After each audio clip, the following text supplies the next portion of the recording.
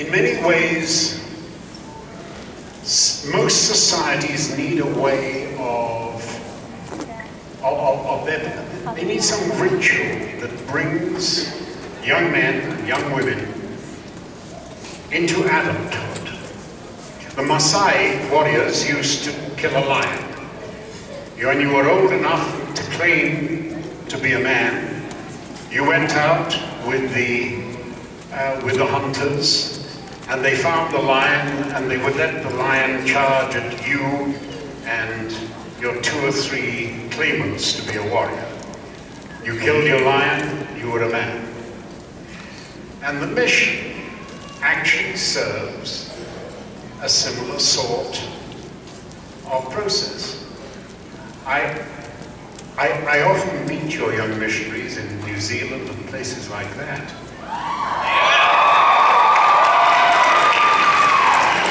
You know, and these are young men away from home for the first time, young women too, I have to say. Well done.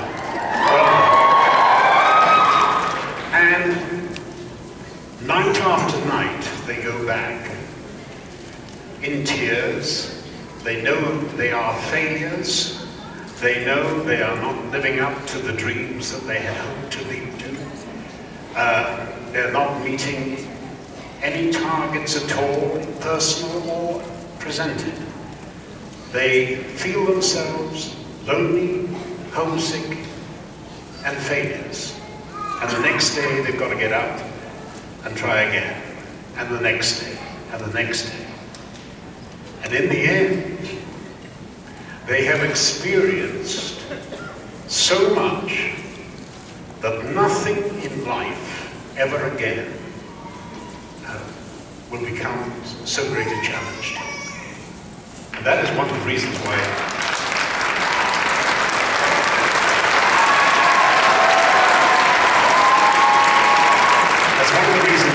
your community is so successful. And it's a remarkable achievement. But I'm still not answering your question, am I? It begins with good parenting, then good teaching. And that sense that science shouldn't just be something that only the very, very cleverest people can get into. I mean, the celebrated case was Einstein, wasn't it, who failed to get into the equivalent of graduate school because his maths wasn't good enough. It should be that good. So I think we need to demystify science, and we need to regard the scientific study of the world, our society, the way we live, as being important and natural to all of us. I have actually met some rocket scientists, and they're pretty smart people, but they're also very decent human people. More interestingly, I'm sorry, I'm really avoiding your question, aren't I?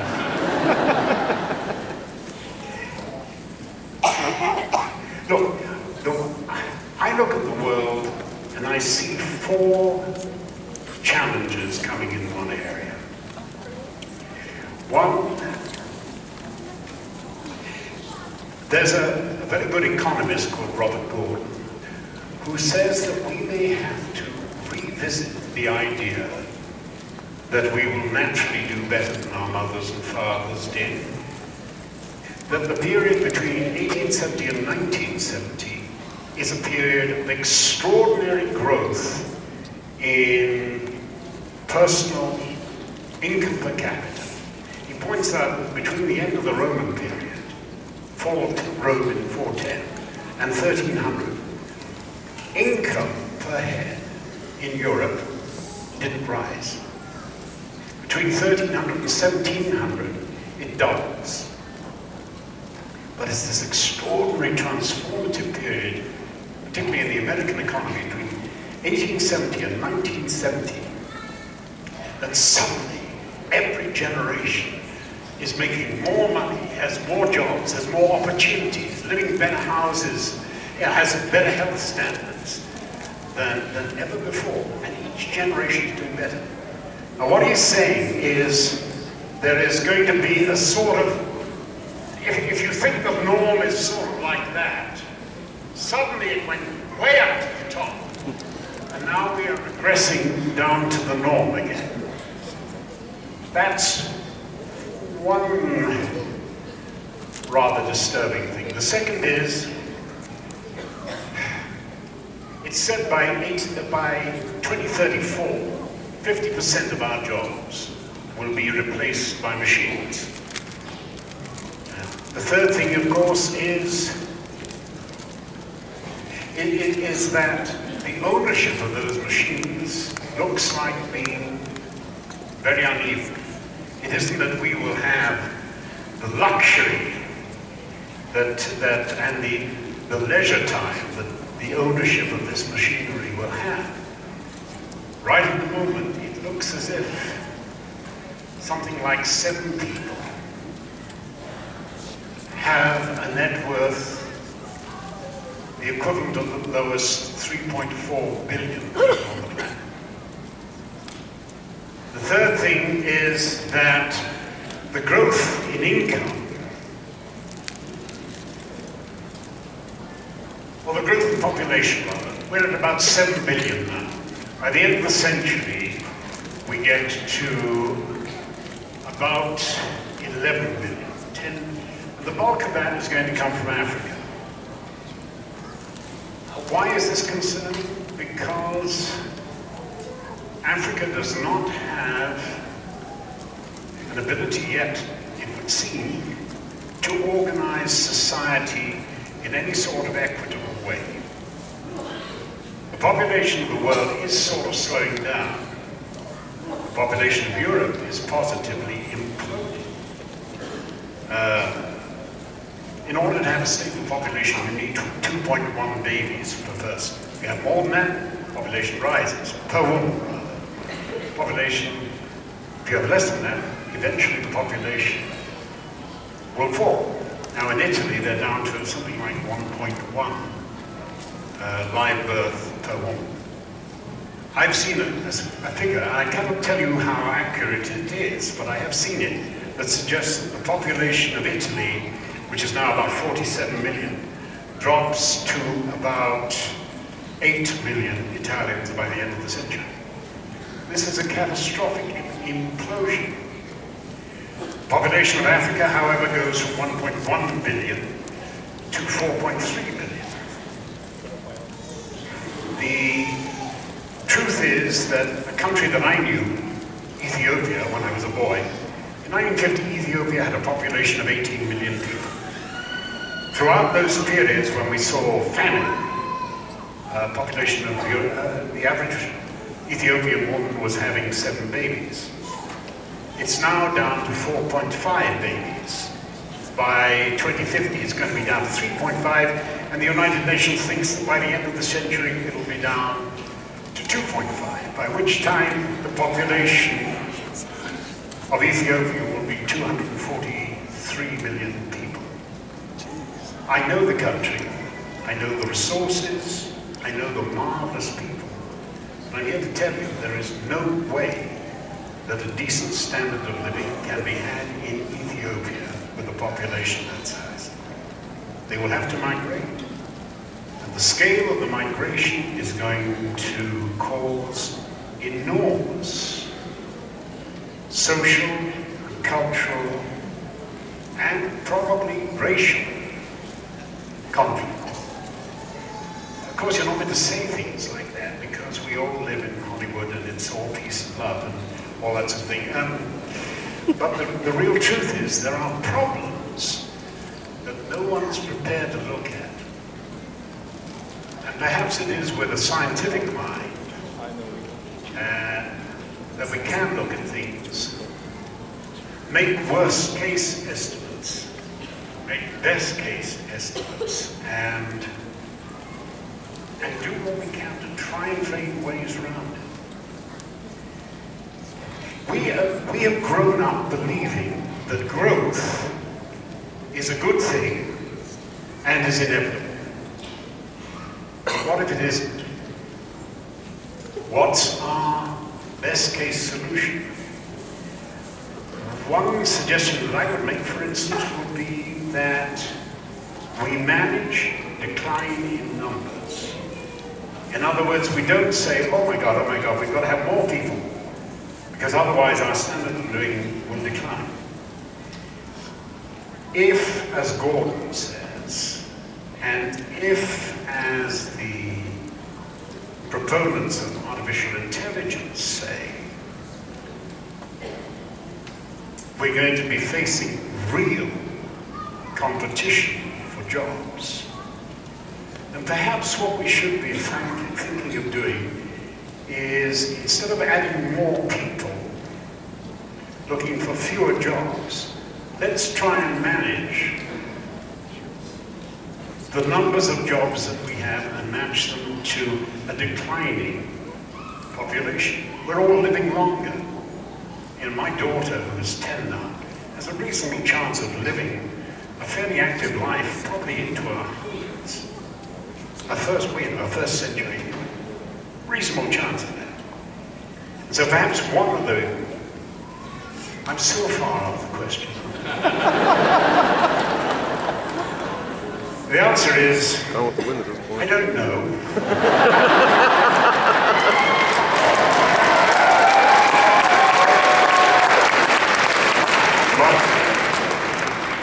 But I'm awfully glad that we do have science and scientific minds.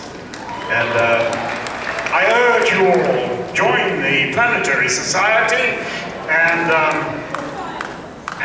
just think of that big universe out there, because that's probably where we should end up fairly soon.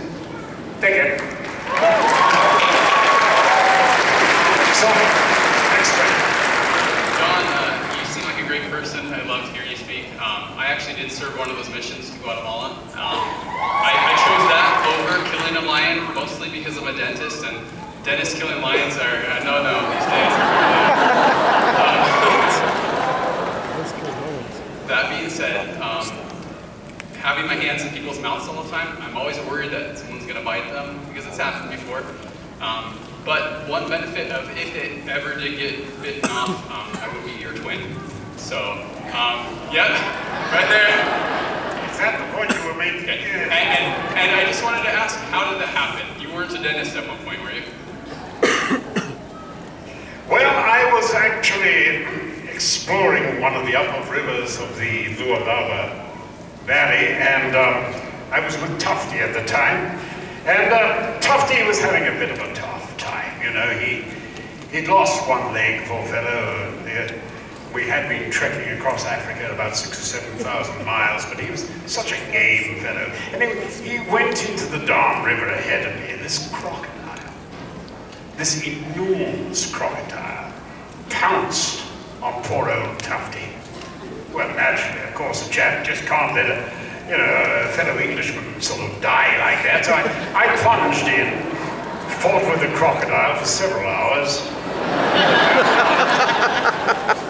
I didn't get Tufty's leg back, but he was a game fellow. He said, look, John, you go on, old boy. I mean, I'll catch up a bit later. I said, well, you're going to have a little bit of a problem with that, haven't you? You haven't got any legs left. And he said, oh, don't worry about me, old boy. You know, I'll make it. Game fellow. So anyway, this was a casualty of the fight with the crocodile, and I had to just shape it up a little bit just to get it through. Then I threw Tufty on my back and walked the next 7,000 miles.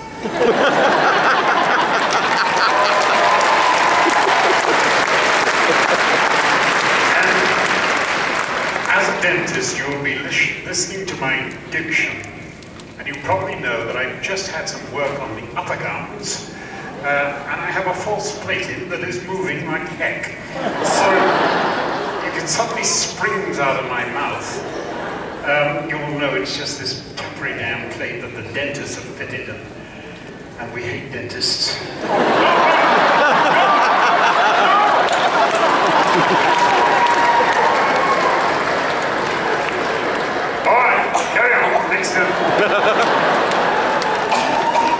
Thanks for your mission, good boy. Well done. Yes? Yes, hi, John. It's very nice seeing you today. Big Lord of the Rings fan. And I know you weren't in the Hobbit movie, so I wanted to ask you a question about that. In the second Hobbit movie, the elves sees the hobbits and the dwarves, and Legolas is looking through, I think it's glowing stuff, and he sees a picture of like his wife and his son. He's like, oh, who is this horrid creature? And Legolas says, what? That's my son Gimli. Was that a picture of you? Anybody knew? The elves can be very cavalier in their assessment of dwarvish beauty.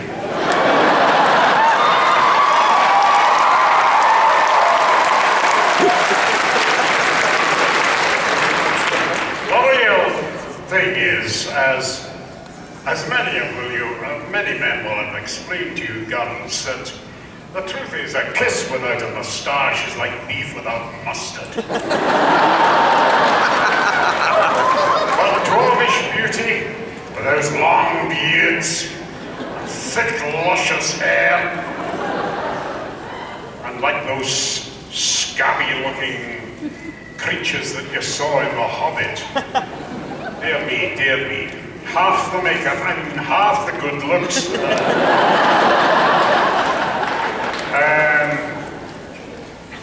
Yes. What was the question again? I see it wrong. But the truth of the matter is that, young Legolas needed to meet the world and meet the true glory of dwarfdom before he actually understood life.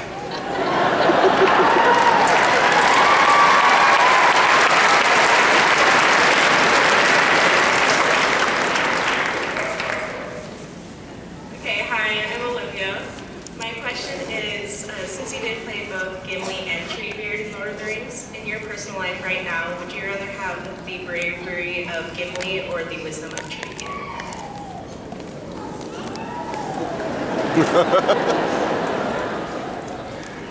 How can I confess to lacking both?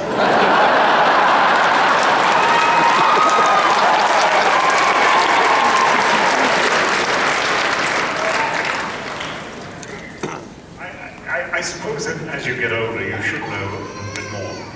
And one of the first things you should know, you should not give a 20-minute talk about population and jobs to even the most intelligent audience. And you are a smart audience, actually. You're a very smart audience. Lord of the Rings audiences are very smart anyway, because most of them have either read the book before they see the film, or they see the film and then go back and read the book. And it's a darn big, heavy book. If you can get through that, you are by definition smart.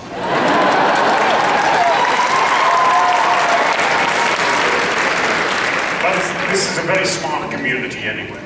You are so well disciplined, you are so well mannered and courteous. It would not surprise me if you were recognizably higher on the scale of intelligence than most communities around the world.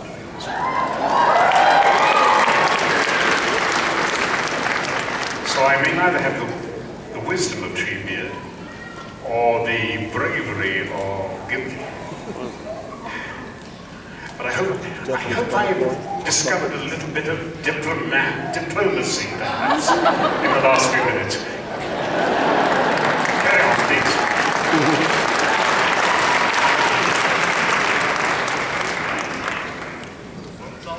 My question for you is, I'm just curious, what was your reaction when a tall person such as yourself was being casted in Lord of the Rings as a Horror.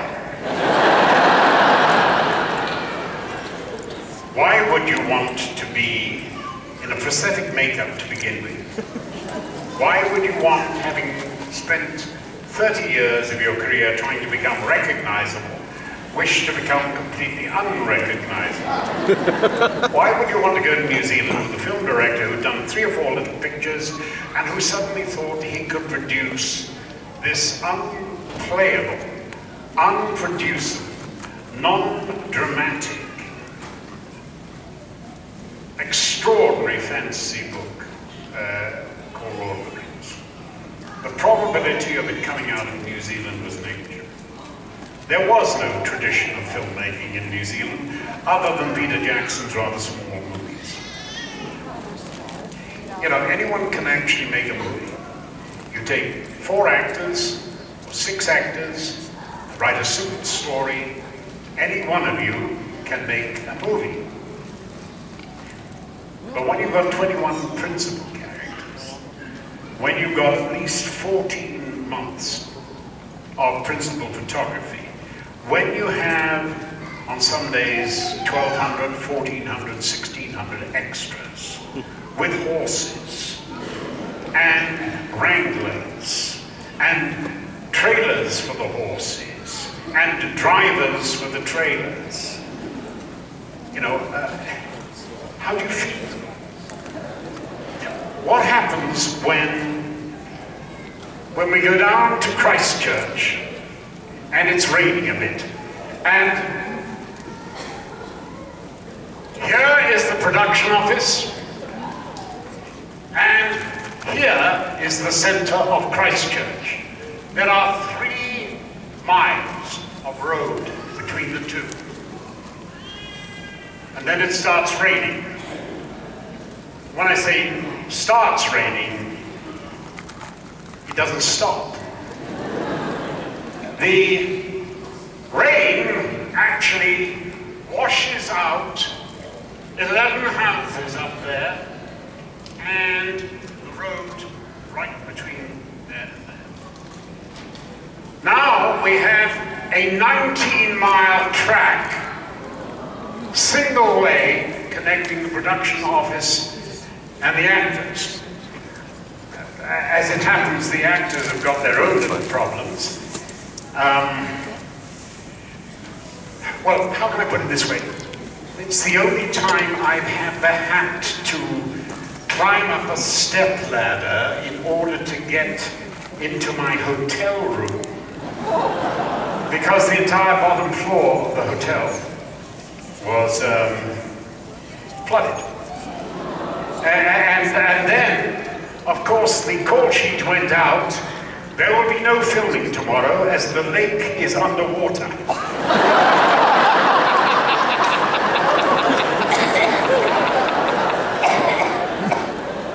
Now, this is a moment that separates real filmmakers from the also-ran. Because once you get behind on a project of this scale, you never get out of it. You start losing a day or 2 here, a week or 2 there, you lose a month, and spirits fall, and the money begins to dry up, and it all comes to a sad end. That call sheet that came out said, there will be no filming tomorrow because the lake is underwater. The following day, all of us went off to a different part of New Zealand. And you have to understand, this is not the New Zealand that you go to now that's full of motels and hotels and newly built tourist areas. You know, this is remote New Zealand that's never had really much tourism at all. And within one day, 200 or 300 members of the crew and cast and extras are rebilleted. And the following day, we start work again. And we go back to Christchurch about 6 months later. When you're making a major film, it is a logistical exercise as complicated as that as moving a small army. And that's the real genius of Peter Jackson. He was not only a great filmmaker, but he put the team together that actually could solve the problems. Everyone should work in the film industry at least some of the time. Why? Because we are not interested in your reasons why you cannot do something. We're not interested. Now, there's a problem, what's the solution? And as my friend Stephen said at dinner last night, Stephen, if you're here, not only one solution, but we want 2 or 3 solutions. And that's the job. If the director says to you, I'm shooting this way, after lunch, and you see that funny little mound in the background over there, about 100 yards away, I want 2 zebra there. There is no point in saying to him, sir, we are in the middle of the Caribbean and there is not a zebra to be had for 3,000 miles. You say, right up. And at lunchtime you go out, and if you can, you hire, and if you have to, buy 2 small donkeys and paint them. So that after lunch you can go up to the director and say, oh, sorry, I've got the zebra for you in the background. And he'll go, zebra? Oh yes, that was a stupid idea anyway. I'm shooting that way and that's filming.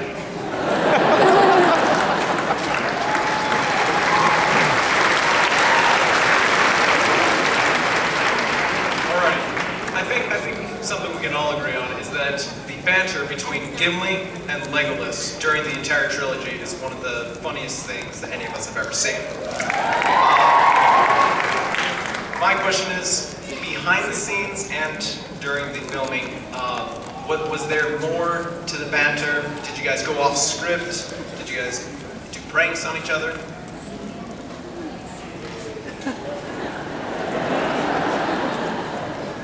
This is almost a variant of the one that I always used to get from shy girls immediately the film came out. Did you and Orly hang out a lot together? The truth was, he was 19, I was 55. If we had been hanging out together,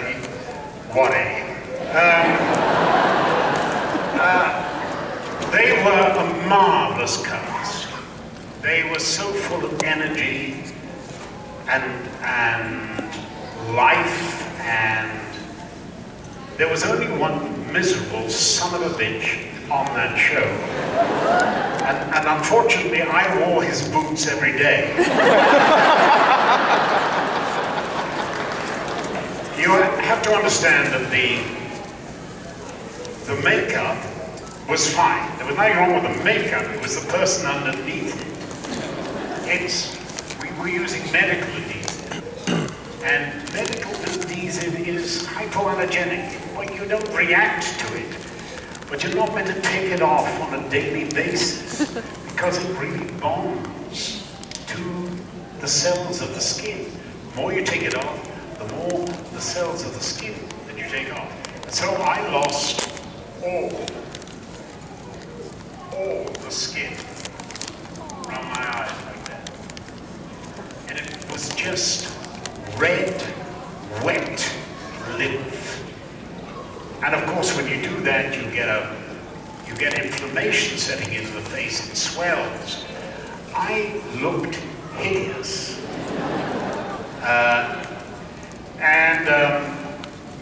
It was not the happiest of experiences, let me tell you. I didn't want to go out. When I looked at myself in the mirror, you know, I thought, oh God, it looks awful. Even more so than normal, you know. But it was a really bad experience. Added to which, I was the tallest member in those days of the fellowship. So it was very hard when we were doing reverse shots, and I would have to get down like this, and they'd say lower, lower. You know, you can't actually get much lower than that. But to give people a proper eye line, so then they started using one of my 3 doubles who were, you know, midgets and pretty small anyway. Added to which, makeup for me was generally an 8-hour experience during the course of the day. A basic 5-hour put on, and then sit round, and if If anything creased or crinkled, then it was another hour in the fixing. So rapidly it became a business of doing some of the scenes that we could do and had to do together. But often, you know, I would wait for them to go home at the end of the day, and then I would do my bit. And Peter would say, okay, that's what we've got that now, so, all right, John, I'm going to cut you loose now. And I would start improvising and vamping, and, you know, if I heard him giggle, I knew it would make at least the first cut of the film. They were marvelous. They were such delightful young men, and they had a lot of fun together. And it was not their fault that I wasn't part of that fun. You know, it was fine at the beginning, but you know, you end up having to separate yourself because you can't be there fooling around too much, because it means that the makeup gets messed up. And it is a huge prosthetic thing. You'll notice that the dwarves in The Hobbit had virtually no makeup on the tour. They just had a tiny little bit. And that was one of the lessons they learned from Gimli. Keep the minimum makeup on because it just takes too much time. I mean, even so, Peter Jackson did say on the premiere, he said that he knew perfectly well why Walt Disney had chosen to have no more than 7 dwarfs. Because 13 were just a handful. Yes. Anyway, sorry, next one. Thanks. So you actually kind of touched on this a lot, but anyone who's seen the movies, and especially those who have read the Lord of the Rings books, know that Gimli and Legolas form a really close friendship by the end of that story.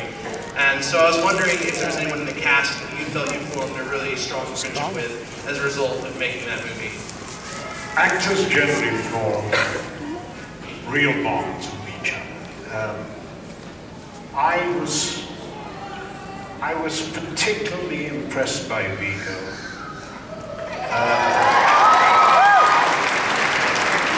Who is an extraordinary man. Viggo is one of those unusual creatures who could actually earn his keep as a commercial or art photographer. He is a very, very good painter.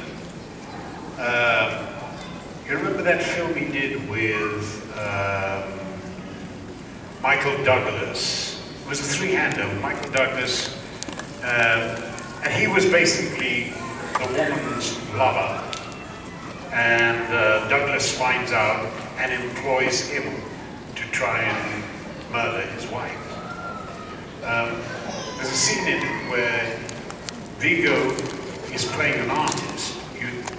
There's a shot in his studio.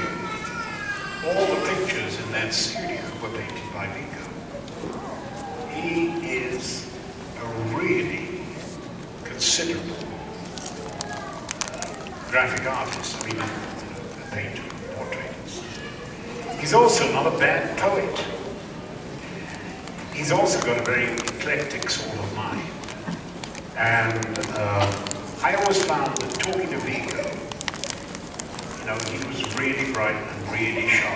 And of course, a studio would hate somebody like Viggo, because what you want is an actor who will consistently be a star, you know, who will only pick starring vehicles, and who will make you megabucks. But you see, somebody like Viggo is not really primarily interested in the money. He's interested in the journey. He's interested in the experience. You show him a script that he likes, with no funding, with very limited audience interest. That's what he wants to do. He doesn't want to, you know, sit around for 2 years waiting for Superman or something equally absurd like that. Did I say that? I didn't mean that.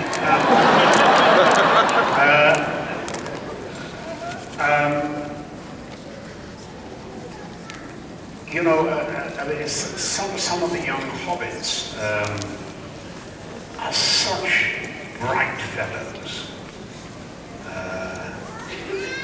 Young Pippin, for instance, is a very skilled bookbinder. I bet you didn't know that. He is pretty much a master craftsman for rebinding old books in leather and tooling them and things like that. I've always sort of been rather more interested in actors who had a world outside acting than, you know, than actors whose whole world was acting. But each of them had a Sean Astin, the future president of the United States. When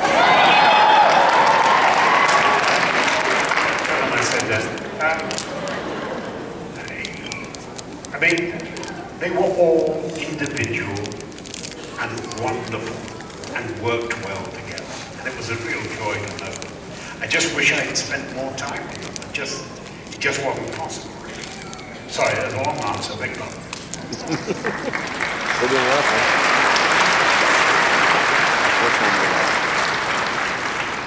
Hello, first off, followed you for a long time, and being on behalf of everyone here, thank you for coming. And second off, we've heard a lot of actors and that talk about different things that they've ended up taking with them on accident from the set. Is there anything that followed you?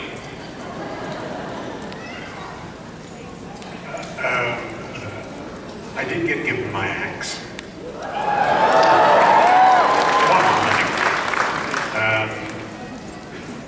And I do have a hall of shame in which the trophies of 50 years of misspent acting are displayed. But you know, it's an actor is a work in progress. You know, I just, the real thing that I take from the Lord of the Rings was the chance of meeting so many marvelous fans and just some good memories from some good people that you take into the next show that you do. It may not be as big as Lord of the Rings, it may be small. The great thing about being an actor is the community of filmmakers and filmmaking. You learn far more, you know, from your fellow actors and from the guys working on the set than you can ever imagine. And that's the real trophy that you take away. Sometimes it's tangible, like a hat from Raiders of the Lost Ark or something like that. But the real memories are, the real thing you take away are your memories and the jokes and the laughter and the idiosyncrasies. That's the real memorabilia you take.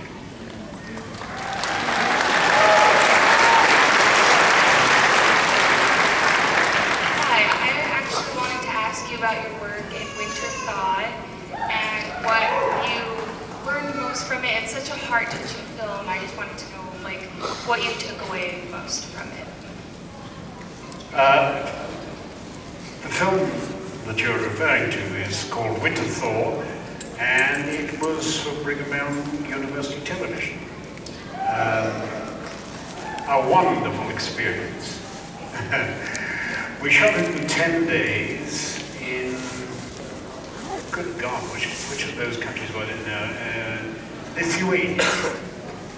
The Lithuanians are extraordinary people. Actually, they're a little bit under threat at the moment because Putin's Russia is making feelers to recovering some of the territory that the Soviet Union lost when it ceased to be the Soviet Union. So Estonia, Lithuania, Latvia are all really feeling that the bear is about to pounce on them again.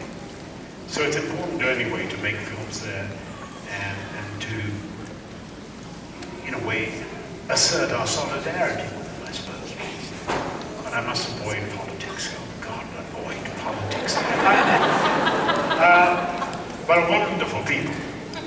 And it was an extraordinary experience. It's always an hour-long show. And I think we did it in 10 days or 11 days. Maybe it was 12 days, but it was a very, very short time. And it was a wonderful experience. Now, I better not talk about my 6 months recent experience, which was a complete waste of time.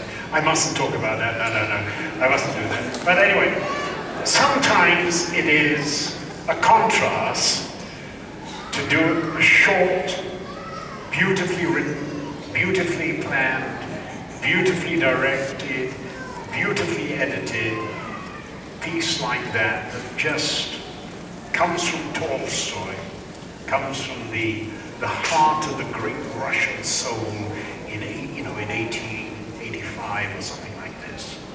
It's a glorious piece, and I was so lucky to be involved in it. Loved it. I urge you all to look at it because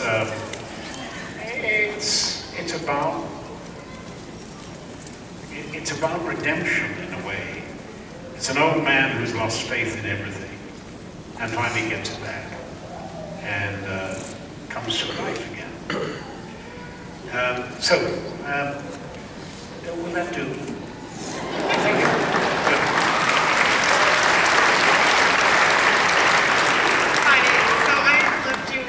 So my question was, any kind of new fun stories from Sliders? You want me to tell you a story from Sliders? Yes. You mean one that can't be quoted in court and used against me?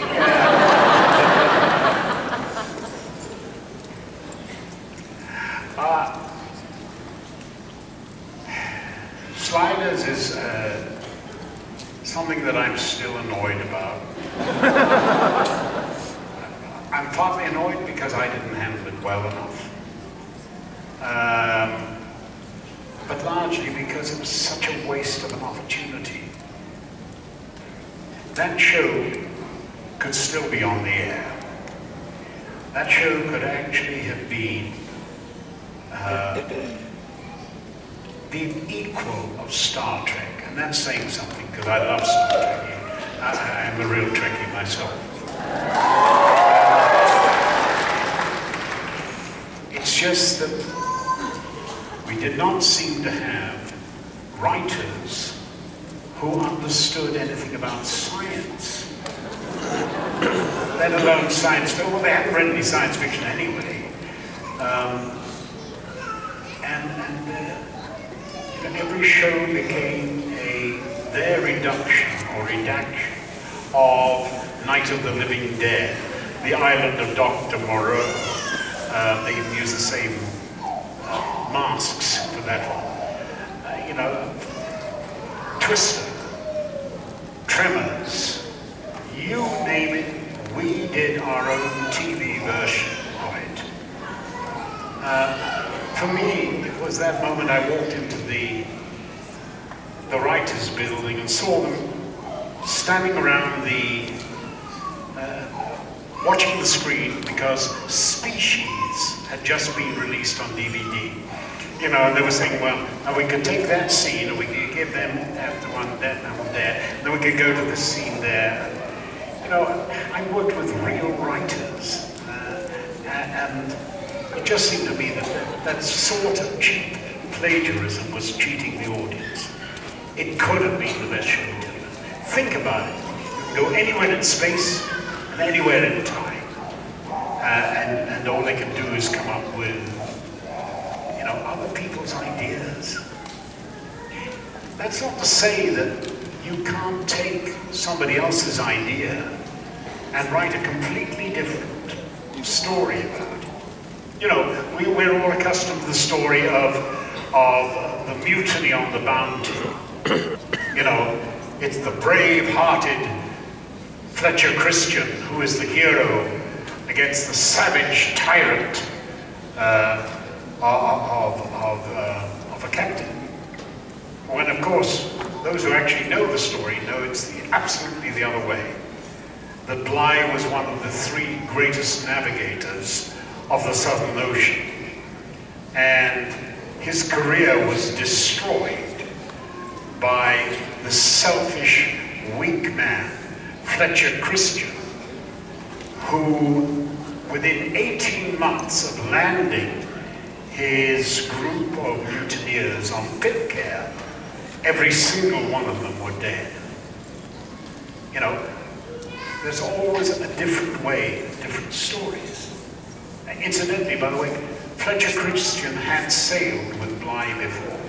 He knew exactly what it was about and how it would go. He just was a weak man. Anyway, I beg your pardon, that's a bit off the question there, isn't it? All I can say is that working with my fellow sliders was one of the great joys of my life. We worked together so well. They were all marvels.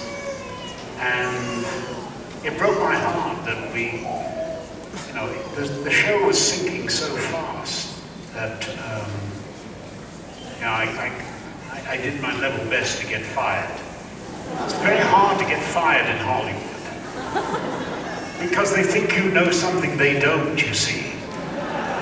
He wants to get fired. What does he know? Has he got a better show to go to?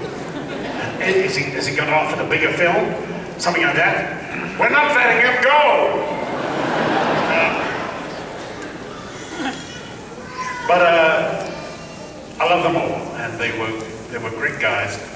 And it would be lovely to have just gone back and done 6 or 7 real good original stories. But that's an opportunity for us. Anyway, listen, time is up, it says. The time is up. I want to thank you all. Everybody, John.